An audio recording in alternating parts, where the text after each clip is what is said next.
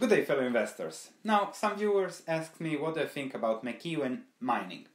As I like the CEO, I like his charismatic approach telling the world that gold will be at 5,000, I decided to dig in, and today I'll share with you my research about McEwen, what's the value, what's the potential, and what's the risk. So, hope you enjoy the video. What is very interesting about McEwen Mining is that it is an asset very difficult to value. To value something you need future cash flows and then you discount them to the present value and you get a value. However, with McEwen you don't have any idea of what will the future cash flows be. Therefore, it's extremely difficult to value what McEwen owns. However, we will give it a go and show the huge potential it has, but also the large risks. Let's start with discussing the company, then we'll dig into the valuations, look at the resources, and try to determine what can happen to McEwen on the good and on the bad. And then you'll make the decision if you like that bet. McEwen is a production, development, exploration company with production in Argentina, Mexico and Ontario. Development, the Gold Bar project in Nevada, close to the largest Barrick gold project. El Gallo silver in Mexico.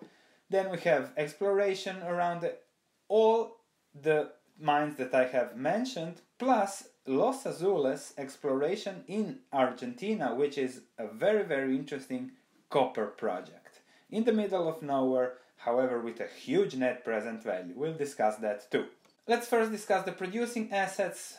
The San Jose mine in Argentina, estimated mine life is 5 years, underground mining, which means expensive, and they produce around 102,000 ounces per year and 6.7 million silver ounces. However, McEwen Mining owns only 49% of the mine. The El Gallo mine has even a shorter life mine of just 2.5 years, but has lower mining costs, so there is some profit in the mine. The third producing mine is the recently acquired Black Fox complex that McEwen purchased for 35 million, even if Primero purchased it for 300 million and invested 120 million since then. So this is really the example of what McEwen does. He buys assets that nobody wants to buy.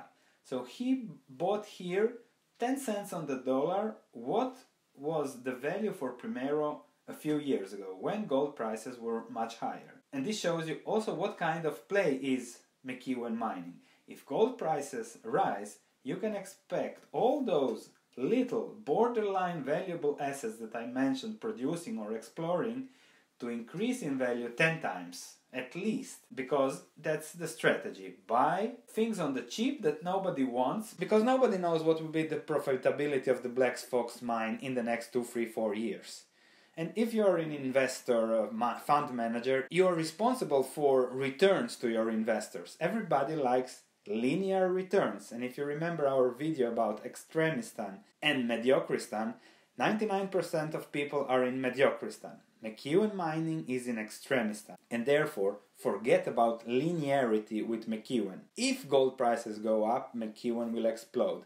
If gold prices go down, McEwen will be in trouble. Summing it all up, McEwen is now producing 180,000, expected to produce 180,000 ounces of gold in 2018, which is good. The cash costs are around 1,000 per ounce, so I expect profits in the best case scenario of around 37 million or around 10 cents per share, which is not much. So the price earnings ratio in 2018, if everything goes as planned, would be 20 at current prices. Plus, McEwen is using all that money for financing the exploration and development of the other projects it has. Let's see the other development projects. Gold Bar in Nevada, as I said already, located 25 miles from Barrick's largest gold mine. The net present value of this project is just 30 million. That's very low. So it really needs higher gold prices to become efficient. Nevertheless, higher gold prices at a production rate of 65,000 ounces really amount to something in the future. El Gallo silver they are developing that expect to be a mine life of 6.5 years and to produce almost 100,000 gold equivalent ounces. The pre-feasibility study indicated 118 million net present value, with silver at $25 per ounce and gold at $1,400 per ounce. As those prices are definitely lower now, I expect a much lower net present value. Again, a borderline valuable asset. Exploration, there is plenty of exploration at Gallo, where they hope to find similar deposits. In the Timmins region, the recently acquired deposits are close to many historical deposits and current operating and past operating mines. So there is definitely potential, and there is definitely a lot of value in the resources McEwen bought if gold prices go up. Now there is another very interesting project, the Los Azules project in Argentina, which is a huge project that has almost 20 billion pounds of copper, 135 million ounces of silver, and almost 4 million ounces of gold. That is a huge deposit, and if developed, it will be a tier 1 copper produced. The net present value of the project is 2.2 billion after tax. So you would say now, okay, 2.2 billion divided by the 350 million shares that McEwen has is about $7 per share. However, that asset is somewhere in the middle of nowhere in the mountains in Argentina.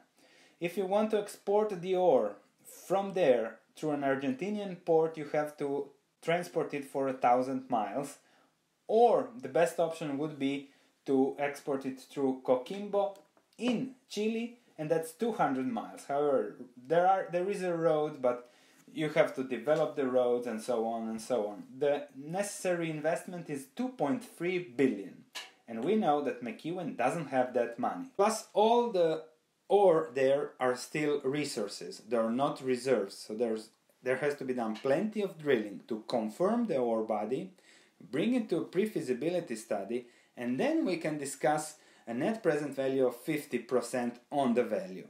In addition, McEwen has to bring in a partner who's going to invest the 2.3 billion to develop it. So there is a lot of stages and a lot of money has to be spent to bring it to a level where we can say that the asset is valuable. However, the copper is probably there, and somewhere in the future, if copper prices explode, it will be again very, very valuable. However, the value for McEwen now is very questionable. Perhaps our friends from Argentina would like to comment if they have some local news about the project, which would be very, very interesting to see how it develops. McEwen's current market capitalization is about 700 million with the $2 per share stock price. Now, all those assets are very borderline valuable. I wouldn't give them a $700 million valuation. So you're really paying a premium here on the potential that McEwen has if gold prices explode. So let's see what can happen if gold prices explode. If I go back to the production that McEwen expects in 2020, in the best case scenario, and then let's say gold prices go to 2,500. Don't think it's impossible. Gold prices were at 250 just 15 years ago. So if gold prices double, the 300,000 ounces of production suddenly have a net profit margin of around $1,000 per ounce. That's 300 million. Thus, you get a profit of around $1 per share for McEwen. Times 12.5, you get a price of $10.8, which is 5 times higher than the current price. Additionally, there is something very interesting. Look at the gold resources. 10 million ounces of gold. That's in value more than $13 billion. Silver resources, 221 million ounces of silver, and then we have 14.3 billion copper pounds. That's about $50 billion in copper value. Of course, that has to be mined, but just shows you the potential McEwen has. So that's it. That's the strategy that McEwen is using, and the fact is that Rob McEwen was successful with the same strategy when he was the CEO of goldcorp prior to 2005. So Goldcorp really had a nice performance when Rob McEwen was at the helm, 31% per year, and total performance plus 3,000%. The strategy was the same: buy assets that are not valuable at current gold prices. Gold prices were below 300 in 2001, and then wait for gold prices to shoot up. They think gold prices will shoot up in the future. If you think the same in the next 5 years, then McEwen Mining is really the play for you. So that's the upside, and the upside is huge. Let's take a look at the downside. You can see that when gold prices went below 1,100, McEwen went below 1. Quickly spiked to above 4 in 2016, and now it's again below 2 as people expect lower gold prices, and they haven't seen higher gold prices that they expected, so they couldn't deliver on what they have promised. However, something very important here is that McEwen has no debt, which means that it's difficult to go bankrupt if you have no debt, so it takes a long time, which is a bonus. However, if gold prices decline, if McEwen doesn't operate profitably or doesn't find the money to develop all those projects, we can quickly see a share price below 1. And then the listing issues come, and so on and so on. So expect huge volatility. On the positive side, Rob McEwen owns 24% of the company, so he has skin in the game. To conclude, McEwen is really an extremist on investment. There is nothing linear to expect there. You cannot calculate the value of what it owns. You can just look, okay, this is the value if gold prices go much higher, and this is the value if gold prices go down. We have a few years of surviving. So very tricky investment. I would say it's a bet on gold prices, not an investment. So if you like it, feel free to dig deeper into McEwen. This is not a recommendation to buy or to sell, just a description for those who are interested in such extreme investments. Thank you for watching, and I'll see you in the next video.